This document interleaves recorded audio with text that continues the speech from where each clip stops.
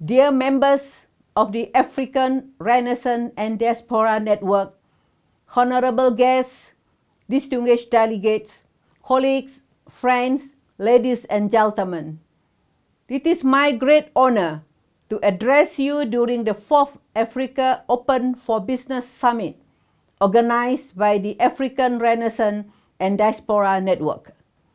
The topic for this year around economic empowerment of women through the African Continental Free Trade Area is timely as the continent is recovering from the economic impact of the COVID-19 pandemic. The role of women is central to that process. Africa will reach its urban transition by 2040, with half of the population living in cities. As Africa is rapidly urbanizing, cities are becoming centers of economic development. Yet, women are facing many challenges, preventing them to play their full role as economic actors towards inclusive urban development. Women face restrictions to own land and property, lack access to capital markets and financing, bear the burden of the lack of access to water and sanitation, especially in informal settlements, and have limited access to digital systems. Lifting these barriers will be critical to achieve sustainable and inclusive urban development in Africa. UN Habitat has put women at the center of its strategic plan with the aim of promoting inclusive and gender-responsive urban management. The agency also aims to use urbanization in Africa as an opportunity for gender equality. Recently, UN Habitat launched Her City Toolbox, which includes methods and tools to scale up and mainstream women and girls' participation in urban planning and design. Through the Global Land Tool Network, a global alliance to promote access to land, UN Habitat is addressing tenure security for women.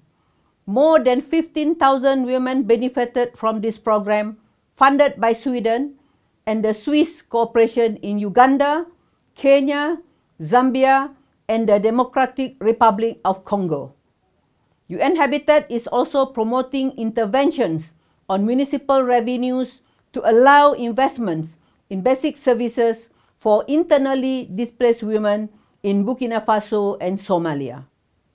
In Somalia, UN Habitat initiated cash transfers to support women entrepreneurs to recover from COVID-19. We have learned from various projects and partnerships that women are the backbone of urban development and growth. We should shift towards more gender-responsive urban policies and governance with the view of implementing the African Continental Free Trade Area Agreement.